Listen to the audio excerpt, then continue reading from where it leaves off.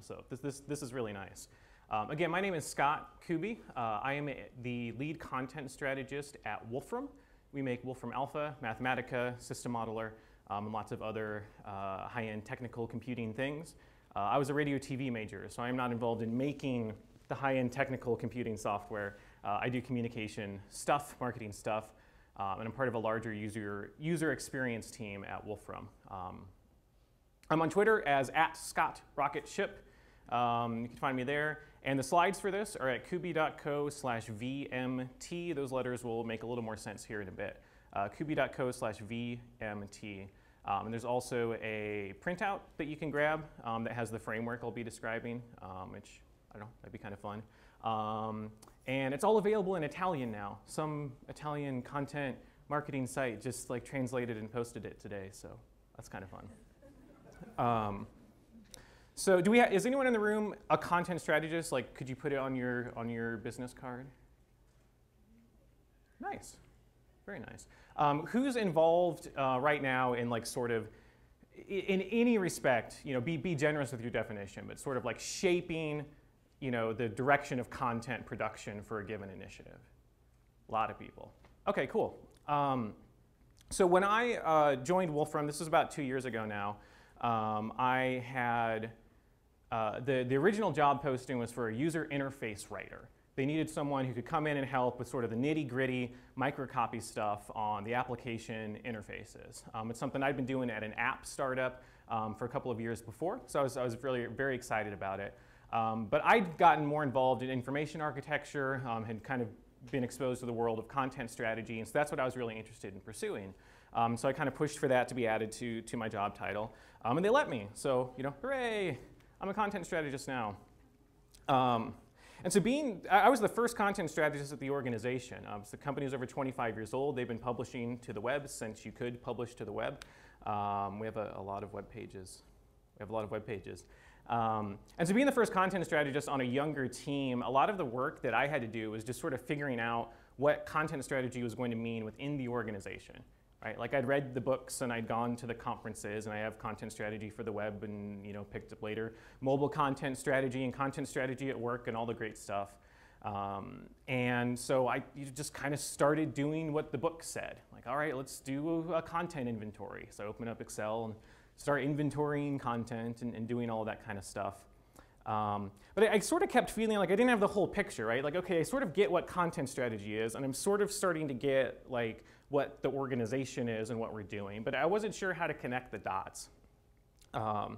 And so like once you finally get the job title, like once someone says, yes, we want you to do content strategy, you have to get very real about it in practice and not just in theory. And one of the challenges that I had is understandably so. Like, once you joined on, it's like, oh, finally we have a person to figure out all of this stuff. So just every problem that had been building up, forever and ever, like finally just tipped over and comes flooding down about how we don't have governance around any of this stuff and how there's no consistent voice and tone. And it's been for 10 years we have not known whether to capitalize this or not, right? Like some of the real detailed stuff, some of the big picture stuff. And so these problems are all coming at me, and the instinct, the instinct that could have occurred would be like, okay, well, let's just jump in and try and fix all these problems as they come. But it was so big, right? Like, it was so big. There's so much to the organization and to all of our initiatives and to any given product design. I just knew that I couldn't do it all. Like, there's going to be no way to solve all of these content problems like as they came in. So I started like pushing back a little bit. I'm kind of a pushy guy, and so I'm asking a lot of questions, right? Like, why this, why that, as folks in these types of events tend to do. And just drawing on my own personal experience from being an arts organizer, from doing some activism work, even I've got a bit of a background in radio, right? We're always trying to find like what's the really concise message around this thing we're trying to communicate. And so I'd be asking people why on any given project, and a lot of times the answer was, I don't know. Right? I'm kind of executing on a vision that's come from wherever, and I'm trying to do the work, right? So I'm maybe architecting the interactions for this project, and yeah, I don't know why. I had a really nice moment. I'm in Des Moines, Iowa. I work from my home there. Wolfram's in Illinois. And so periodically I go down and work on site. And they'd done like a stakeholder mapping exercise that I hadn't been able to attend. And so I found my name on the whiteboard, like in my manager's office, and like the bottom sticky note is what that person is always like most concerned with. And so under my name, under content strategy, they put, are we asking the right question and are we solving the right problem? Which sounds an awful lot like design, right? Like that's kind of the questions that designers are asking. And so that's what I've been wrestling with a little bit, is more like, am I doing content strategy? Am I doing product design? You know, to me, it's just trying to get the work done and find ways to improve the quality of our content. And so sometimes the answer was I don't know, and sometimes it was I don't understand. You know, someone's handed me a thing, I'm working on a project, and I don't understand it. I don't understand where this fits. I don't maybe necessarily understand the vision of it. And when I would be working with people who would say that they did not have a complete understanding of the initiative, of the thing that we were trying to do, that to me was a really important area to focus in on. Because I think the quality of our work is really inherently limited by our understanding.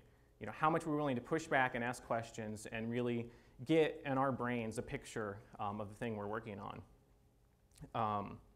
And something that I found frequently, and this is common in a lot of organizations, but sometimes the design constraints that we were seeing or that someone seemed to be bringing to me on a project were just sort of imaginary. Like, you know, can we change this? Well, I don't think we can change that. Well, why can't we change it? I don't know. I don't know why we can't change it. Okay, let's push back on it a little bit. I'm a big fan of Mr. Charles Eames and this quote, you know, never delegate understanding. And that's what I want to talk about today. From the perspective of being a content strategist, I have a model I'm going to kind of walk through that I think is my take on content strategy and maybe how it relates to product design and to a certain extent organizational design. Because I think to be able to do our jobs really effectively, we have to completely and fully understand our organization. We have to completely and fully understand the vision.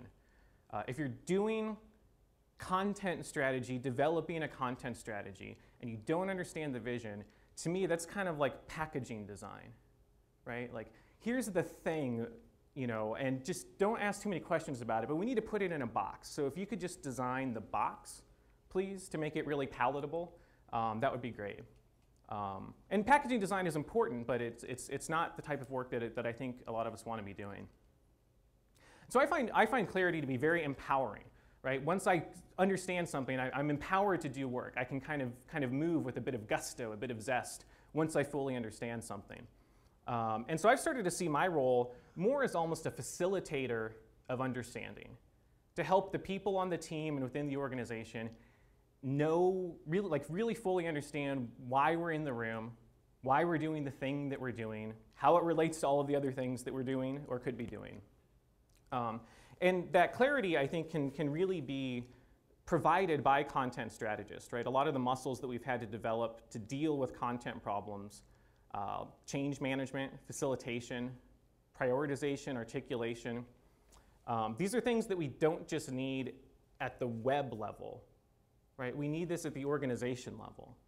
We need to understand and articulate and have the messaging and vision around why we even exist. And I think that content strategists should be and must be providing this type of clarity, because something that I found increasingly is a lot of times content strategists, whether they're using that title or not, they might be the only designer in the room. They might be the only person at the meeting that's coming in with design thinking and being in a position to advocate for that. So if you know, being able to have some understanding of that purpose behind our projects, I find really important.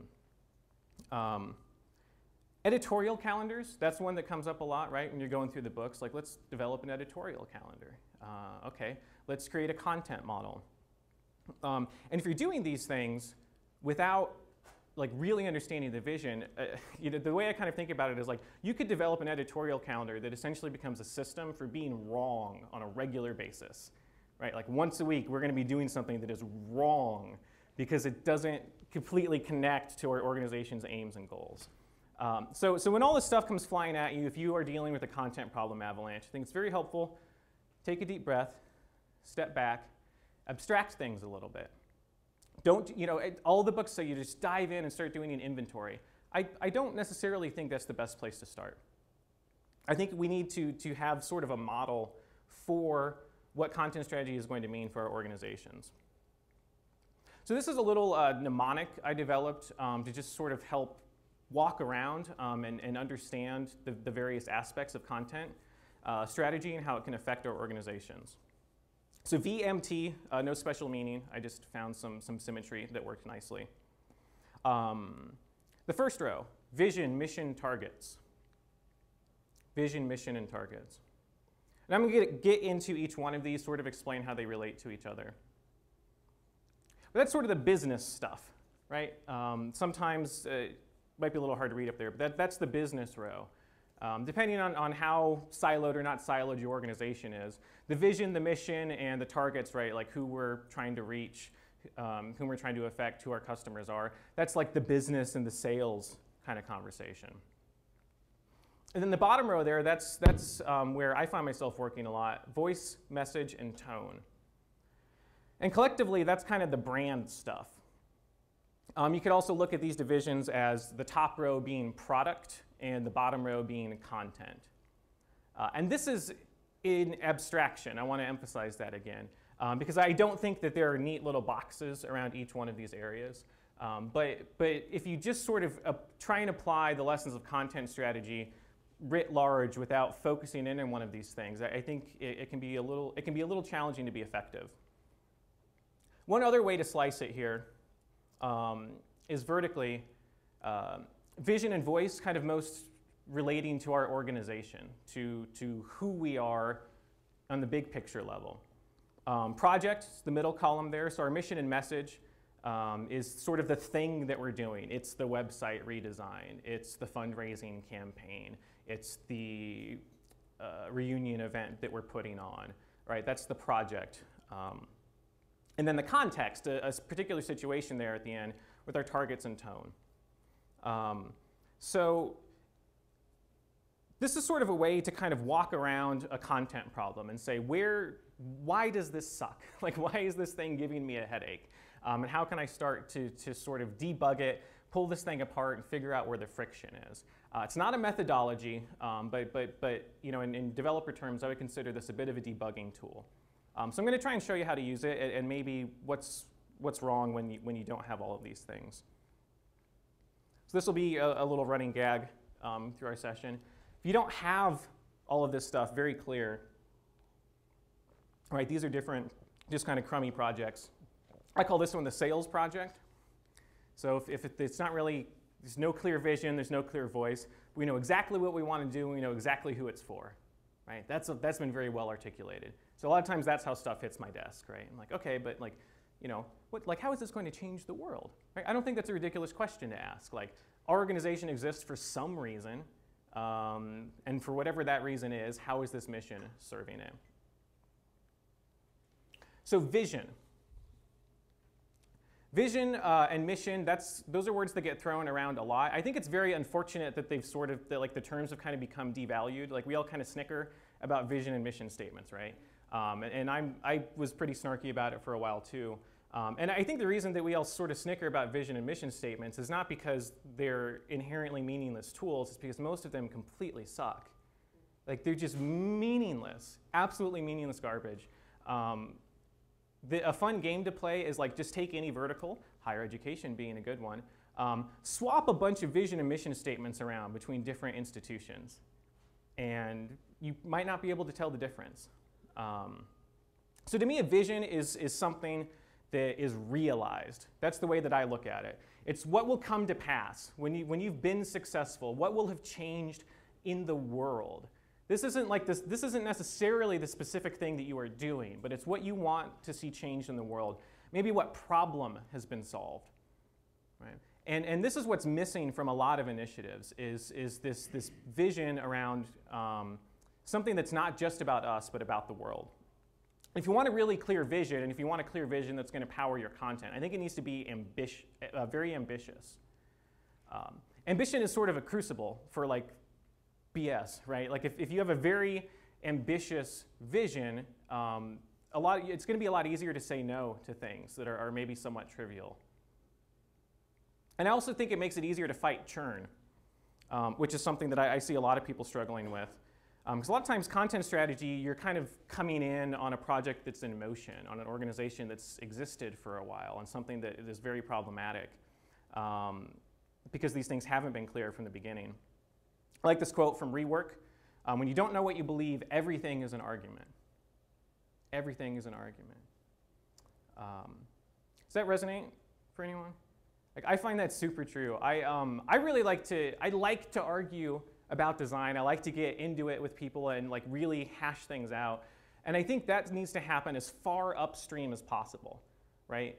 If we're arguing about the vision of a project halfway through, then literally any decision in the entire work that we're doing is just up for debate at all times. And that is a really kind of like, that's a morale suck. It's a really challenging way to work. Voice. Counterpart to vision. Voice is us. It's how we express our vision. It's who we are at any given point in time, right? They talk about people finding their voice. It's a bit of a cliched phrase, but think about it a little bit, like finding your voice. That sort of implies that it's always been there, right? Like it's not about creating your voice, building your voice. This is why my hackles always raise a little bit around like brand building, brand development. I guess that's maybe a meaningful framework for some folks, but if you're thinking about building a voice, creating a voice, a lot of times that's when you get the stuff that just doesn't smell right. It's kind of tacked on and a little phony. Because I think a voice really needs to be about who we are. It's unique.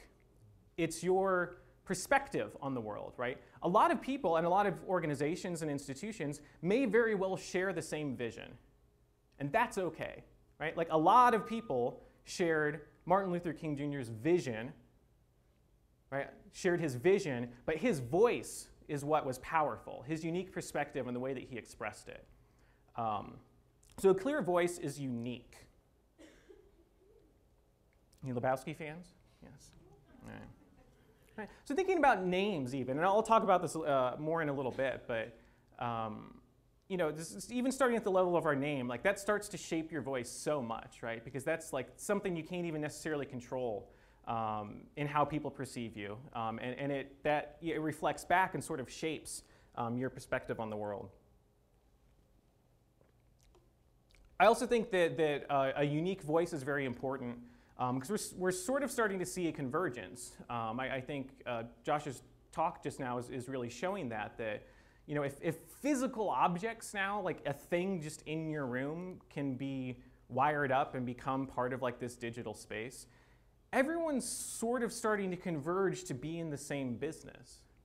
Karen McGrain's keynote at the IA Summit 2 years back, she was sort of talking about how she was advocating that content strategists need to start thinking about themselves as sort of like focusing on change management, right? That's really what the work is. It's just sort of guiding people, keeping us sane, keeping the vision clear over time as things evolve.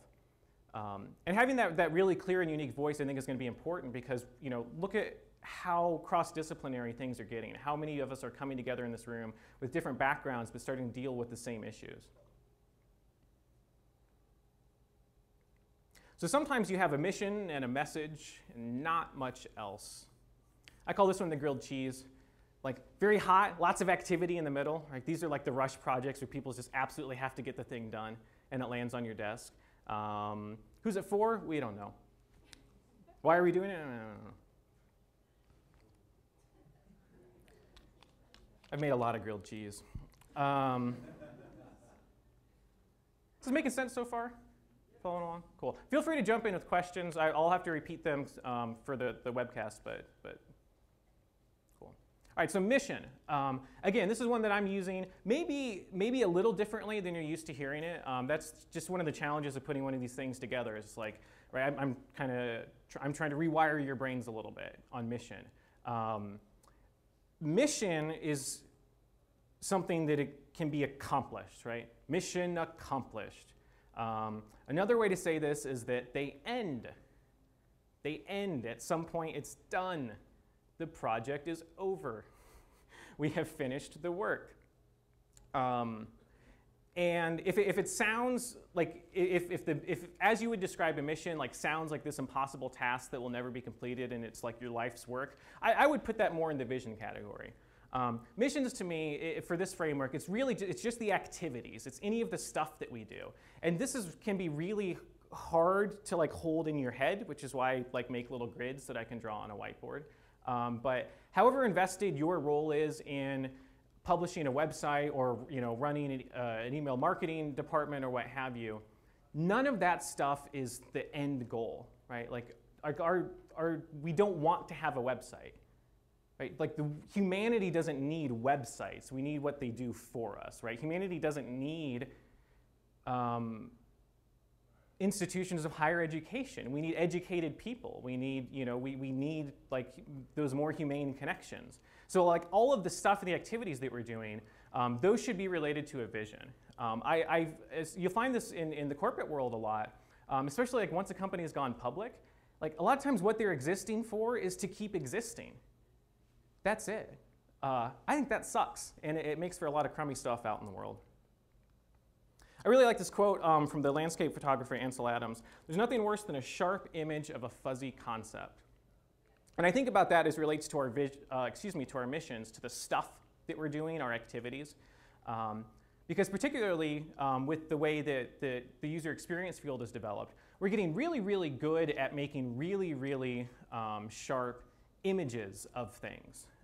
Even people like me who are more writers than designers, I can pull up Acture or OmniGraffle and start to make something that looks really done, really fast, right? Like it looks like the thinking is there. So I can make a really sharp image of something that doesn't necessarily have a sharp concept behind it. So I think as content strategists, we should be focusing on, what are the tools, patterns, and habits that we can help our organization with for developing sharp concepts, right? Like where's the iteration cycle around improving the concept, not just the execution of the concept. So message, counterpart to mission. Message, you hear messaging. That's something we talk about a lot, and everyone throws the word messaging around and no one understands it. Or uses it in the same way. For me, a message is just kind of how we're articulating what we're doing. It's how we talk about the thing, right? So a message is designed. It's if you just look it up in the dictionary, a message is an idea, loose, fuzzy thing up here. It's an idea made suitable for transmission. Now I can share that idea with you. So, when they talk about being on message, it's are we clearly and consistently articulating the idea that we have, the concept in the same way. And clear messages have structure. Right? Most important to least important. There's an organization to what it is that we're talking about. Messages are not taglines. I'll run into this a lot, and I try and push back on it. Sometimes when folks talk about the messaging for a thing, they're really talking about the tagline. Right? I'm loving it is meaningless. It's meaningless. It's just a little. It's this noise that's just meant to make you evoke a certain thing. It's really more of a symbol, right? Like a lot of the taglines that we have. And these kind of short, pithy phrases to describe all of our products, they're not really communication. They're sort of symbols that just represent little simple ideas. David Ogilvy tells us that people who think well write well. Woolly-minded people write woolly memos, woolly letters, and woolly speeches. So, the clarity of thinking, the clarity of output. Clarity of thinking, clarity of output of what it is that we're doing. I find this in organizations all the time, right? If you see a product that just seems kind of crummy or an initiative that falls flat, why is that? A lot of times it wasn't the execution, it was the original concept. Any guesses on this one? We know our vision and voice, we know who it's for, we know how we're going to talk about it. There's just not really any meat to the activity. I call this we need to be on Pinterest. Right. It's like you couldn't even particularly articulate what the thing is that you're doing. Like, I've created an account and I will now just generally generate activity there. To what end? I don't know. So moving into the last column, the context, we'll come back through some tools for each one of these and talk about how they interact. Targets. Targets are chosen. It's something that you aim for, right? You're making a call on your targets, even if your decision is, I'm not going to define who this is for, I'm just going to let people come to me. So that's, I'm going to shoot at everything.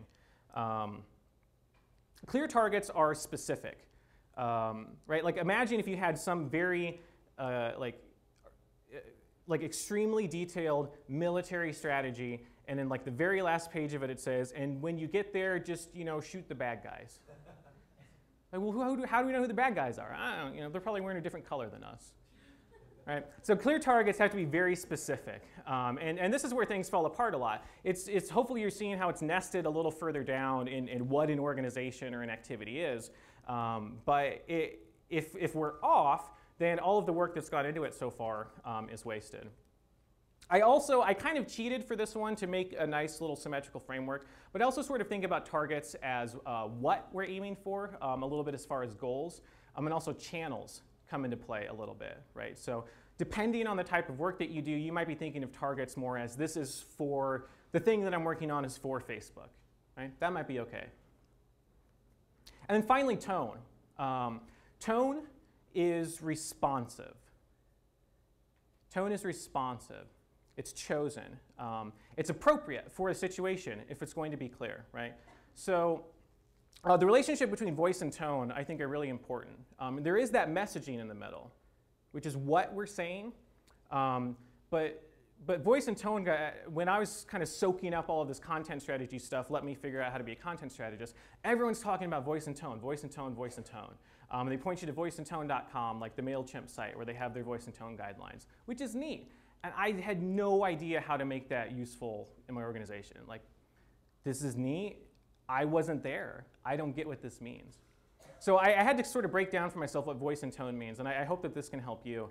But if voice is who you are, you're always the same person. Tone is sort of how you behave in a given situation, right? You are going to carry yourself and speak differently at a funeral than you would at a party. Right? But that doesn't make you a different person. You still have the same voice and perspective on the world. So clear tone has to be appropriate. I have this term I use called awesome talk. This sort of drives me crazy, right? So Steve Krug's got happy talk that, welcome to our website. We hope that you enjoy yourself here and blah, blah, blah, the stuff that people don't need. I'm starting to see this awesome talk, which is like, oh, this thing's kind of lifeless. Let's just throw in some words like ninja and radical and like just like slap on some emotional language to try and make it, friendlier. Idiocracy, anyone? It is a movie you cannot unsee. This is like my favorite moment in any movie. It's about how like people did not use this framework and then the world became terrible. But there's just like all these phrases have just sort of lost their meaning, right? So I see "I love you" strapped on to a lot of stuff. This is something that a weird little habit I have too of collecting changelogs for iOS updates. I do it less now that they've hidden it from us and it happens automatically. But this is an idea of tone in action, right? So Path has an update, bug fixes. Instagram has an update, minor tweaks and bug fixes. Plants vs. Zombies also has, essentially nothing to tell you. There are some bug fixes. But the tone that they used was totally them and situational, and that, it's sort of an annoying thing to be updating your app. So they had a little fun with it.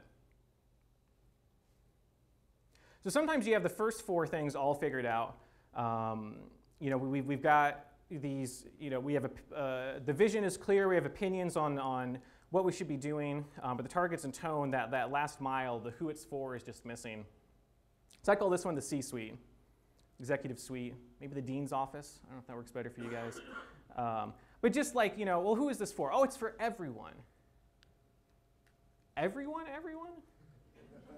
Like in the world? Yeah, it's for everyone. Okay, this is going to be a hard one. So there they all are together. Vision, mission, targets, voice, message, tone. And I really like to just sort of play with this and see how they interact with each other. So we talked about voice and tone a little bit. Thinking about vision and message, right? So now, like, maybe go cross some diagonals a little bit. Your message, if that's the stuff that you're saying about what you're doing, ideally it's tied to an activity. Ideally, it's tied to an activity. If you don't have a clear mission, like a thing that you're doing that people can sort of grok and grab onto and go, okay, this is interesting and I can see what is happening here. Tying your messaging to your vision, right? Always talking about what you believe in and how the world should be, that gets a little obnoxious, right? That's all talk, no rock. If you have a mission, but there's no subtlety of tone to what you're doing, like that comes off as very aloof or indifferent, right? It's just sort of like, this is important and you should just know that it's important and screw you for not getting it. So I think this can be kind of a helpful way to sort of debug things. I'm going to go into tools here for each one of these, but first, just kind of a check-in. How are we feeling? Good? There's a question?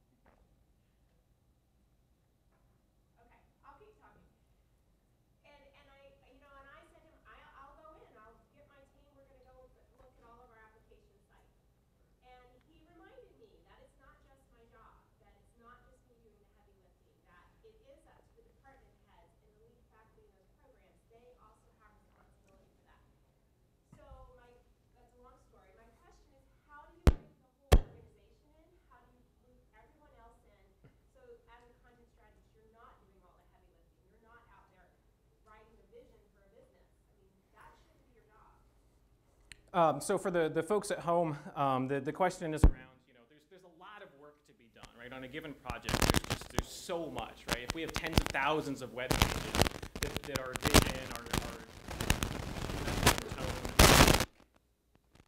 we're getting some fuzz here.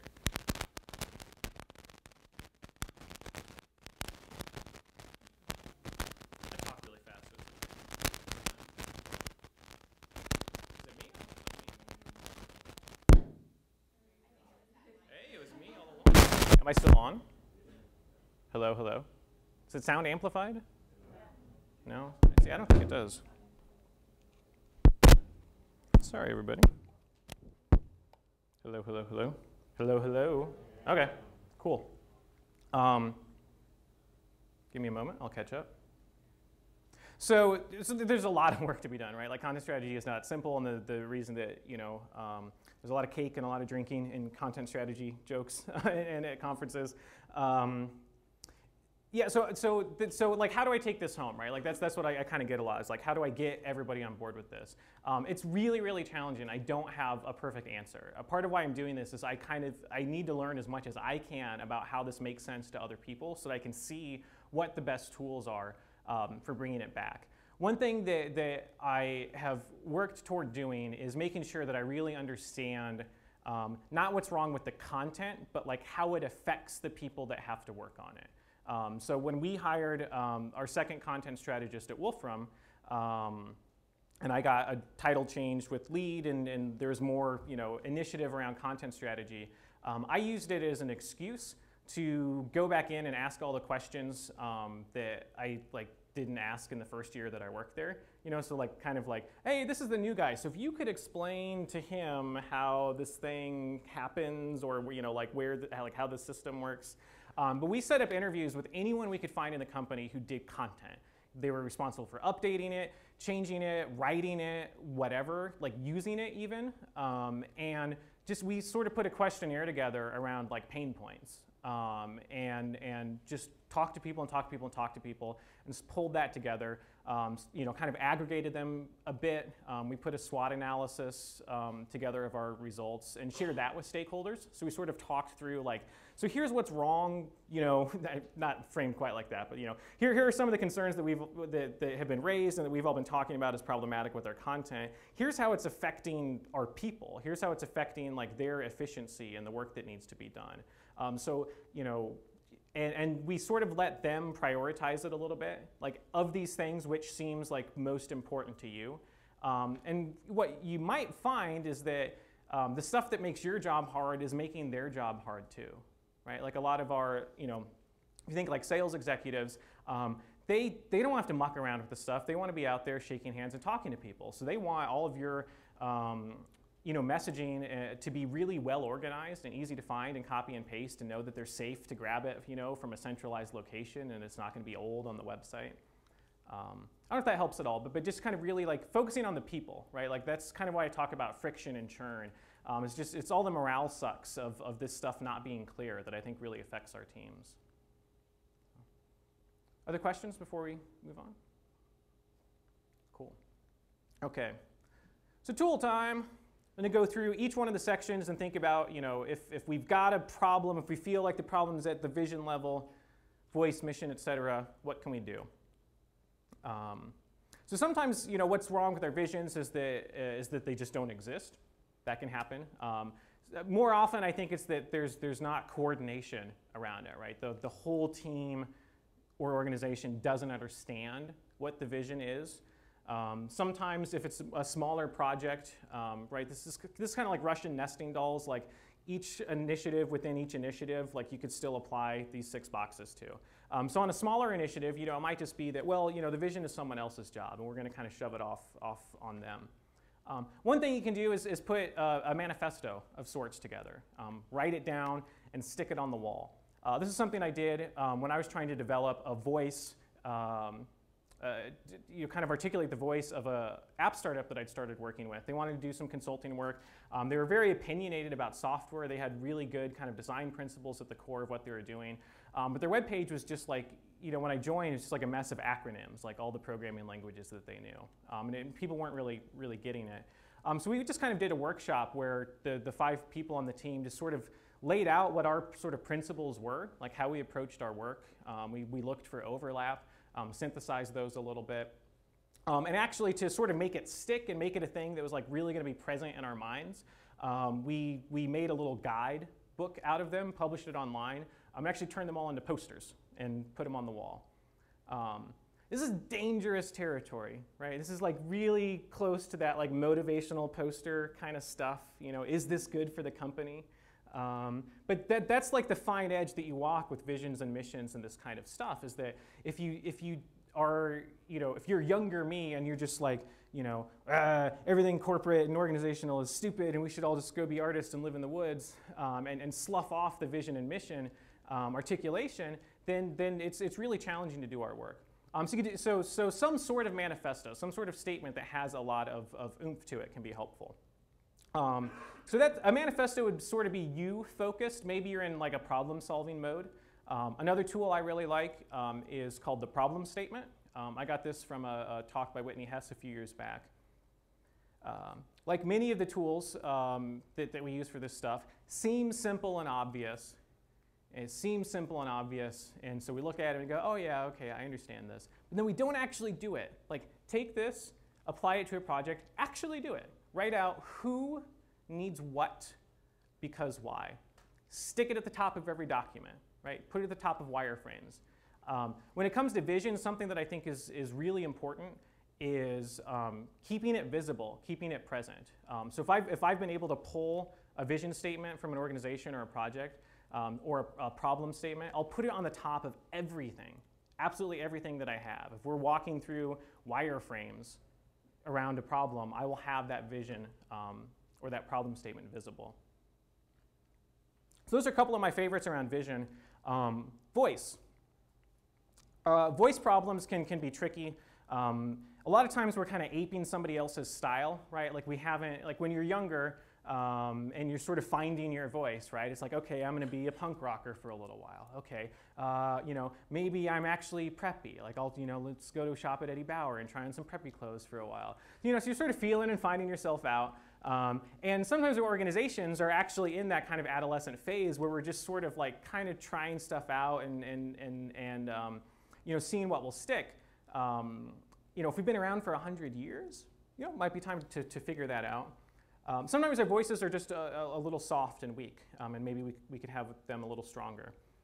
So I mentioned this already, but I think a really good name, especially if you're starting up some new thing, I think names are vitally important, and I think they are kind of almost at the foundation of our voice.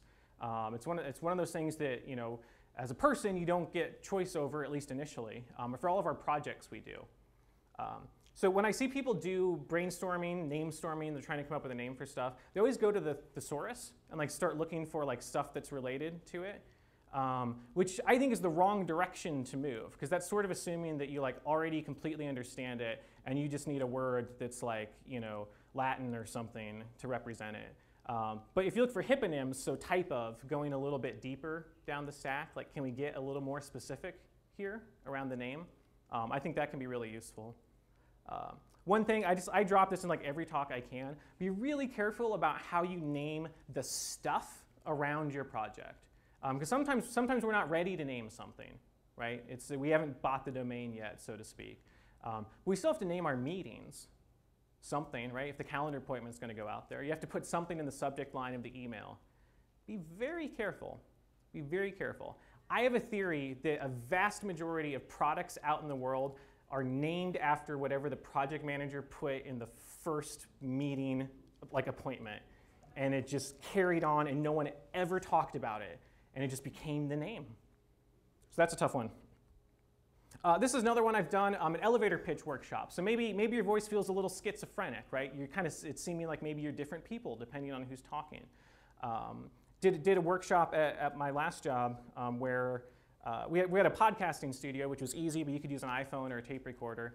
Brought people in. I had a little script that I used sort of like I was at a cocktail party, and just asked them, like, what do you do? Okay, what do you like about that? Who have you worked with? Recorded their answers individually, and then we brought everyone together and played it back, which is, there's a lot of seat squirming, because that's kind of uncomfortable. But we were a pretty connected team. And being able, like, you just saw like light bulbs firing off like constantly, as or like a lot of kind of head slapping, as they realized that they just personally weren't articulating things very well, that maybe they weren't on the same page about some things that they thought they were. That was a really fundamental change in like kind of our confidence almost going out there and talking about ourselves. This is another one that you could use. Maybe the voice is mostly sort of there, but no one's ever taken the time to articulate it. If you have a lot of web content already, there are probably some themes inherent in your content. Stuff that you're talking about over and over, and maybe certain perspectives or opinions that are being expressed over and over. We do content audits, which is, okay, let's look at all the stuff we have. But within a web page, especially if our content's not very good, a lot of times there's more than one idea being expressed, or it's being expressed in a myriad of ways across our sites. So I've done this just with OmniGraffle. I'll take screenshots, get like a translucent colored block, so it's like a highlighter. And like for Wolfram, we have themes around computation, automation, and similar. And I just went through to see where that was showing up in our sites. Right? So like where are these various themes that we have showing up? And making it visual like that made it really clear, like, okay, in meeting after meeting, we're saying that X is really important to who we are, but like I can just at a glance now see that that doesn't exist on our homepage, right? Or that that is not represented in the terms that we've used in our main navigation. Like that kind of opinion isn't carrying through there. So those are a few tools around voice. Missions. This is where a lot of the kind of day-to-day problems and maybe the most common ones that we run into. A lot of times they're just underspecified. There's no end date or goal in sight. A lot of times we're doing stuff that that isn't connected to the vision, which we should probably just stop doing once we know that. A tool I really enjoy is concept modeling or concept diagrams. It's a specific type of diagram that just sort of takes this fuzzy thing that is an organization, an institution, sort of makes an exploded view model of it. I've done this as a workshop, but it's a really neat technique where you just sort of say, you make little facts, right? So, dogs are animals. Right? It's like that's two nouns and a little verb in between that sort of define something that you can now refer to and say everyone agrees on this. So I've done that for various projects. Ones that I like to articulate in concept diagrams is like, what are we saying is a brand? What is like what is a product? What is a team or a department? So there's a lot of material out there on concept diagrams, so I'd look into that. I like this one a lot. I find that that not many people are familiar with it, so I like to share it. It's called Moscow. This is really nice if maybe you had some big pie in the sky, blue sky brainstorming session, the whiteboard's all covered, and then the hippo in the room says, okay, great, let's do it. And you're like, wait, do what? That, the brainstorming session we just had, let's do it. No, we can't do all of those things. No, that can't happen. So I like the Moscow technique. It's four little grids that you lay out. Stuff that you absolutely must include. The thing won't work, right? So the car needs an engine, and it needs gasoline, and probably a steering wheel.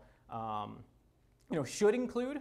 That's things that we would like to include, and if it turns out that it's easy to do so, this is usually where we have to talk to the developers. But if it's easy, yes, let's do this as well.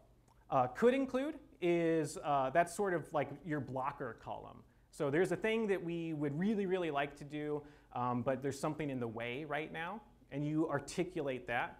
And won't include, and this is the tough one, but you are deciding this is what we're not going to do right now. And if that seems scary for your stakeholders, you can call it will include in a future release. And you use the version 2 lie.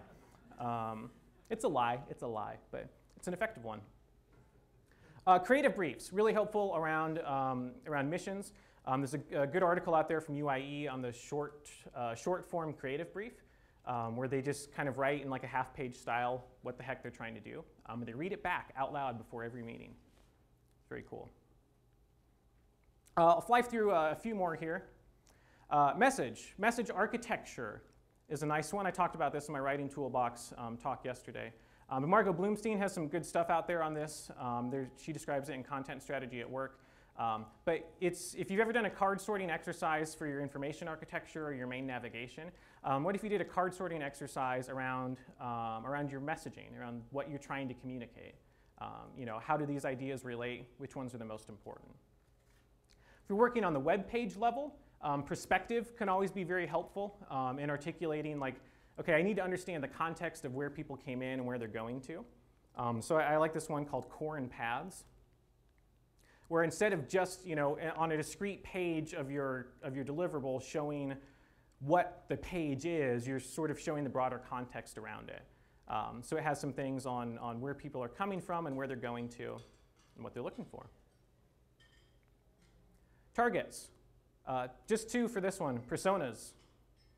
If you don't have them, I really recommend working on them. It's incredibly useful. There's a just whole wealth of literature out there online around persona-driven design. But it's describing and articulating who it is that you are trying to reach, and being very intentional and specific about that for a given initiative. And I also think understanding our channels is very important. Knowing all of the sites that we have, knowing all the social accounts that we have, and kind of keeping that list visible during design projects, during your thinking phases, can really help you plan a little more intelligently. And for tone, I just have one that I would like to share. A lot of people do personas. I don't find empathy maps to be as common. Empathy maps are really cool. It's like you can sort of tactically apply it to a persona. So you have personas that maybe work for the whole organization, but now you have a very specific project that you're working on, a specific task and situation. And so you could take that same person, put them in a new situation, and use an empathy map technique, which gets at what they're thinking, what they're feeling, what they're hearing. And I find that very helpful. So if you find yourself saying, I don't understand, if you're hearing that from your team, take a breath, step back a little bit, try and abstract things, hopefully this diagram can help. And yeah, don't be afraid to be a little ornery about some of this kind of stuff. So I think it's really important. And that's it.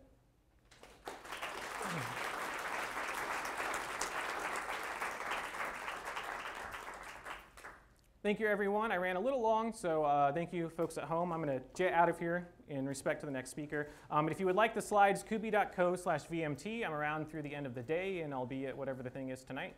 So feel free to grab me and chat. Thank you.